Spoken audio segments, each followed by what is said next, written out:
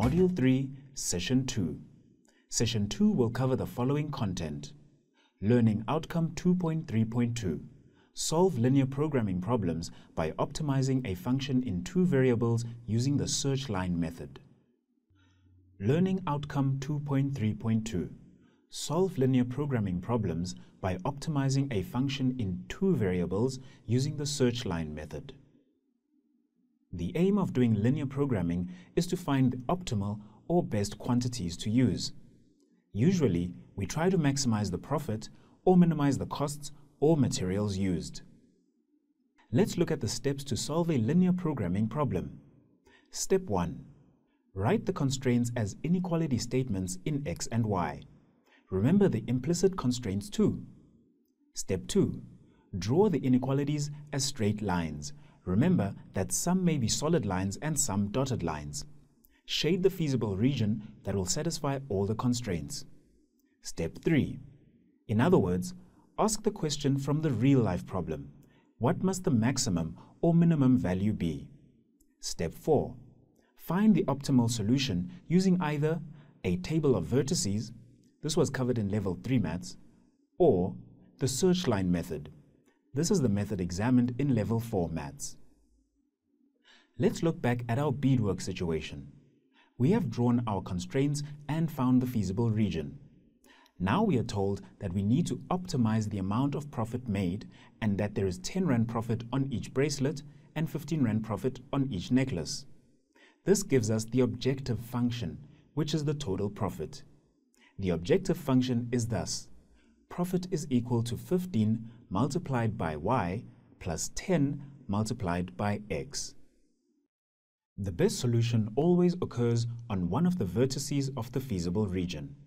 We have now labeled our vertices A, B, and C. Let's calculate the profit at each vertex to get the maximum. This is the method students used in Level 3, and they probably did it in table form.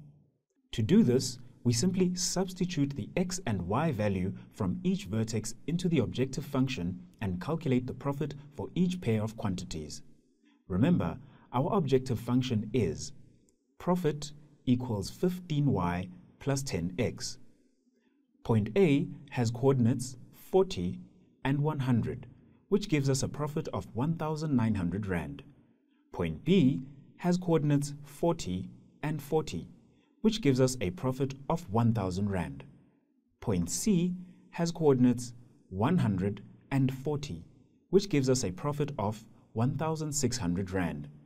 So our maximum profit is at A.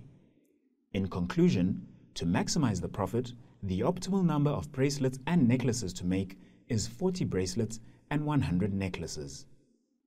At Level 4, students need to use the search line method rather than this trial and error vertices method. A search line is a moving line with the same gradient as the objective function. We move it through the feasible region to find the minimum and maximum values to solve the problem. How to use the search line method. Step 1. Write the objective function in the standard form of a straight line, y equals mx plus c. Remember that m gives the gradient of the line. Step 2. Use the gradient of the objective function. Draw a dotted line with this gradient below the feasible region to intersect both axes. Step 3. Put your ruler along this line and slide it up over the feasible region. At each vertex, draw another parallel dotted line through the vertex. Step 4. Check where each line intersects the y-axis. The line intersecting at the lowest point goes through the vertex that is the minimum, and the line intersecting at the highest point goes through the vertex that is the maximum. Let's draw the search line for the beadwork example. Remember, our objective function was P equals 15y plus 10x. Rearranging our equation in the form y equals mx plus c gives us y equals negative 2 divided by 3x plus 1 divided by 15p. Thus, the gradient of the search line is negative 2/3. We draw a line with a gradient of negative 2/3 below the lowest vertex. This is called our search line. We take our ruler and slide it upwards on the graph, parallel to our original line. As we pass through each vertex, we draw a line through the vertex with a gradient of -2/3. This is a simple example, but it is clear that vertex A gives the maximum using the search line. The coordinates of this point give the quantities of the solution: 100 necklaces and 40 bracelets. Let's return to the dairy problem we started on earlier. Please work in the same group as before and complete the problem, this time using the search line method.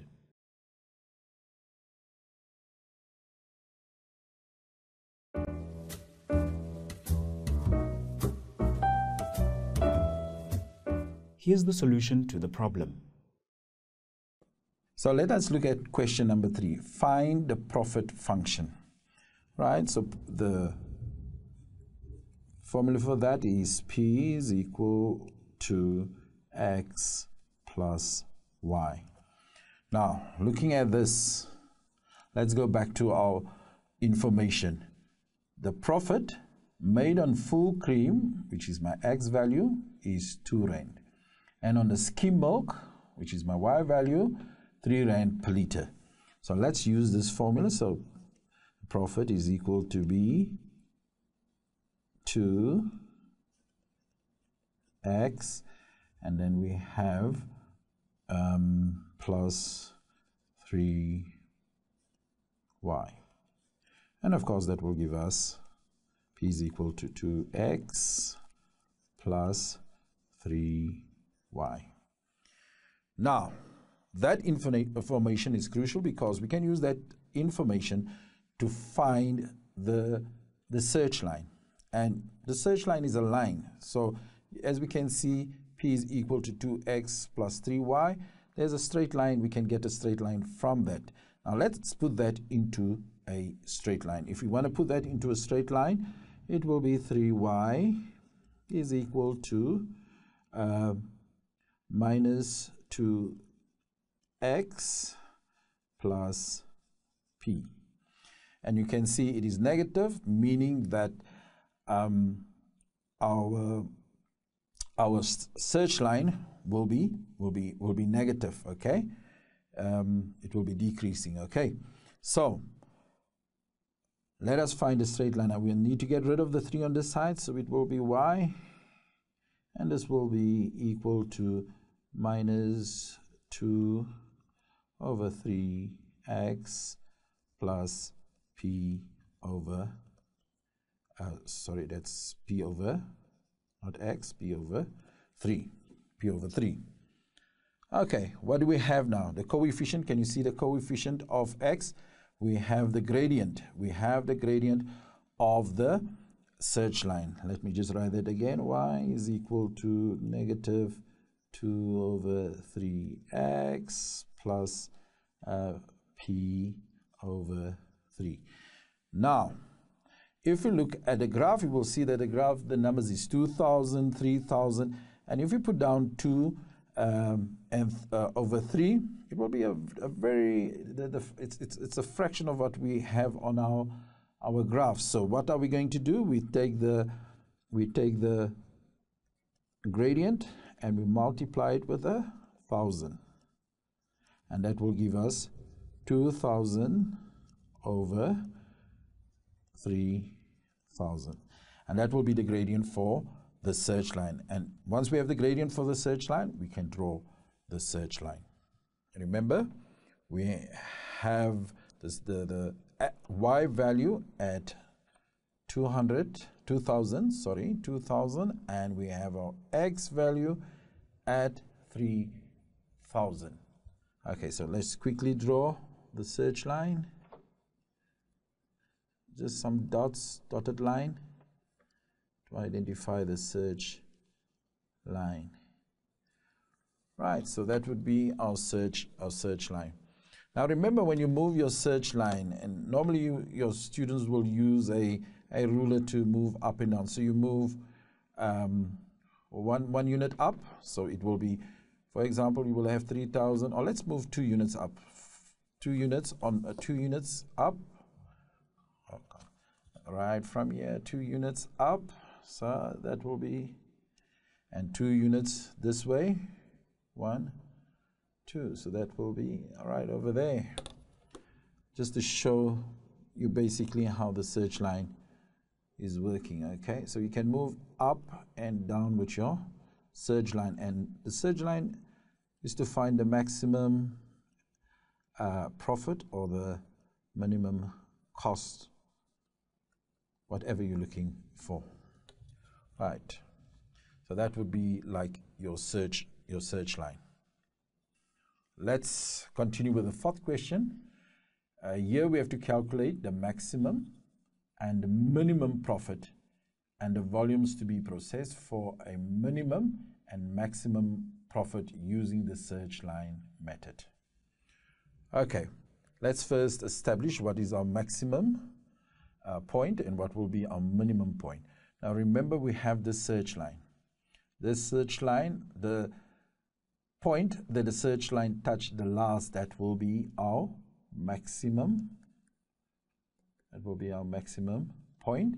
And then we look at the search line. Remember, coming down, here's the search line again.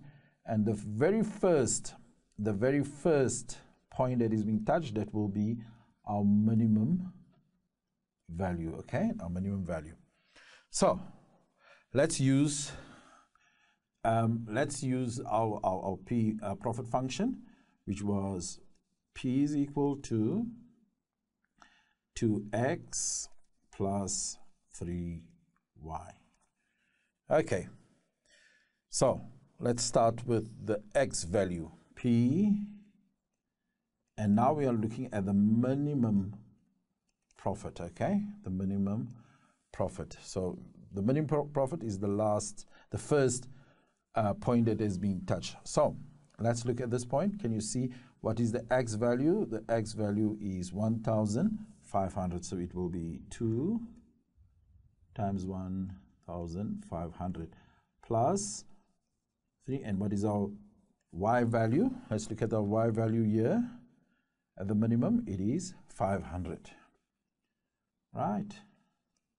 If we add all this up, it will be, the minimum profit will be equal to 4,500. Okay, so that's the minimum profit. Now let's look at the maximum profit. We're doing the same thing using the profit function, which will be 2x plus 3y. Now let's look at our graph. Can you see this is the maximum right over here? We have the maximum, and the maximum, our x value on the maximum is 2,000. So we have P is equal to 2 times 2,000 plus, and our y value here is 3,000. That's it, 3,000. So our maximum value, if we add it up, will be 13,000.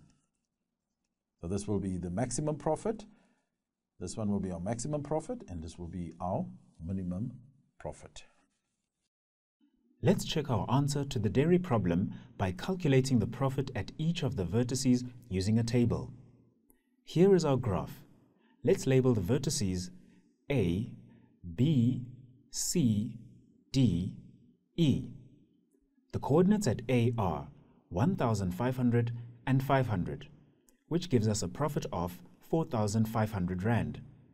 The coordinates at B are 1,000 and 1,000, which gives us a profit of 5,000 Rand. The coordinates at C are 1,000 and 3,000, which gives us a profit of 11,000. The coordinates at D are 2,000 and 3,000, which gives us a profit of 13,000 Rand. The coordinates at E are 4,500 and 500, which gives us a profit of 10,500 Rand. Looking at our table, we can see that the maximum profit is 13,000 Rand at D, with quantities 2,000 liters of full cream and 3,000 liters of skim milk. Our minimum profit is 4,500 Rand at A, with quantities of 1,500 liters of full cream and 500 liters of skim milk. This is exactly the same as we found with our search line. In the Level 4 exam, students will be asked to use the search line method. Teaching tip when setting linear programming questions. If you allow students to choose any letters they prefer for variables, or if they use x and y for different quantities, you will find it difficult to keep track of all the variables when you do the marking. Simplify your life when you set linear programming exercises or tests by defining x and y for students. This will make marking much easier. Let's work through another example in our groups.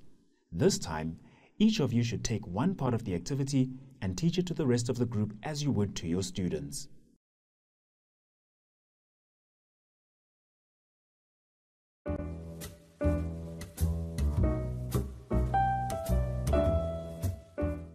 This brings us to the close of Module 3. Thank you for your patience and concentration.